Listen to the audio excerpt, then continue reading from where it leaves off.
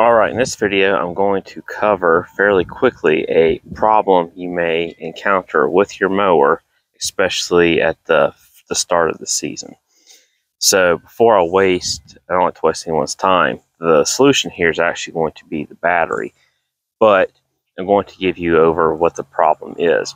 So you go to use your mower first time of the season and your mower doesn't start. You say, well, I'll jump start the mower. You jump start the mower runs to on the mow the yard, and I'll replace the battery later on. You go to try to engage your blades.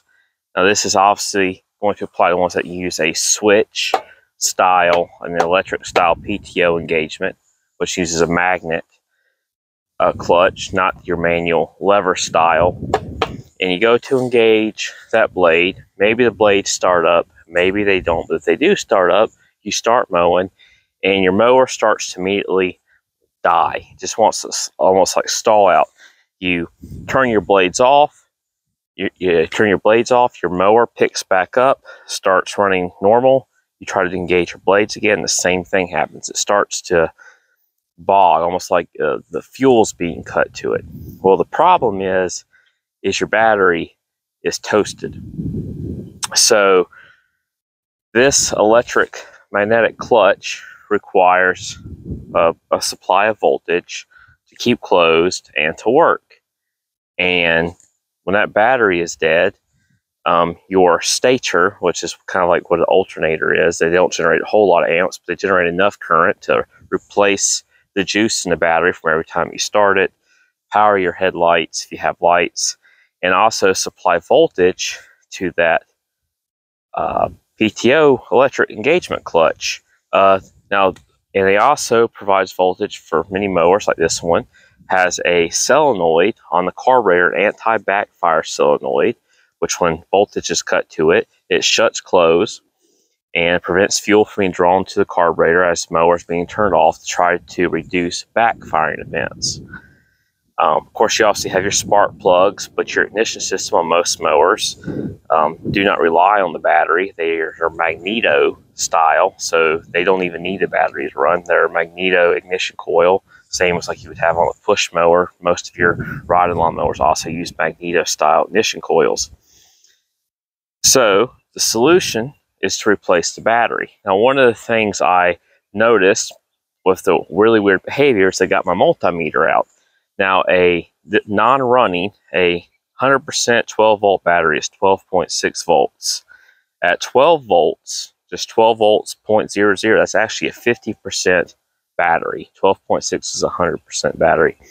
But when I noticed with it running, it was putting out some crazy voltage of like between 18 to 20 volts, which is really high when it should probably be around more like 14. So we'll say a range between around 13 volts to 15 volts with it running. But it's throwing around 18, 19, 20 pretty erratically. It's a really high voltage. Probably with time, could probably burn something like maybe it could damage the stator, could damage the voltage regulator, etc. And this was due to the fact that there was probably a dead cell in the battery. That energy is going to the battery. It's not taking the energy. It's pushing off some really high voltage numbers coming off the voltage regulator and stator. So anyway, the simple solution was replace the battery and you should be good to go. Now this is not going to, obviously there are problems that can happen with your PTO electric clutch that are not battery related, but pay attention to the events that happen here. This is the first start of the season. Your battery is dead. Now your PTO clutch system is operating very erratically every time you try to use it. Put the two together. What's going on? You have a battery issue that is affecting your PTO clutch. Now, if there's been no issues with your battery, everything's been fine, you may have a different issue. There may actually be an issue with the clutch itself, which does happen. There's tons of videos to diagnose this.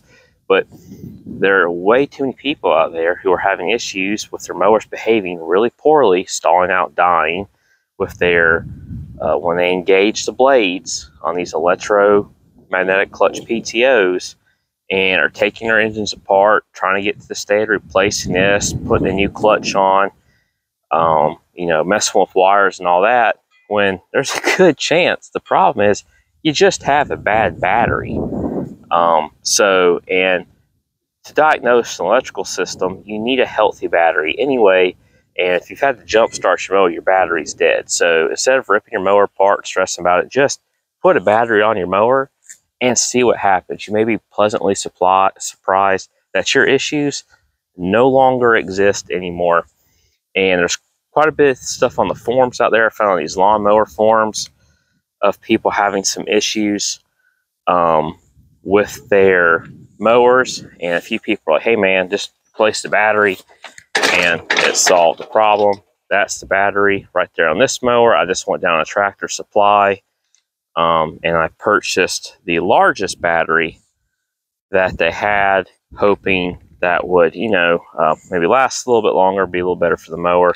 And I do have to say that the starter on the mower definitely enjoys the larger capacity battery, as it's able to supply more amps to the starter, which makes it happy.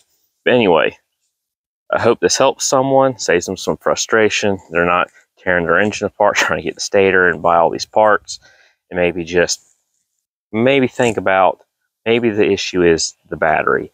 And that's all you need to do. But anyway, guys, until next time, I hope you have a good day.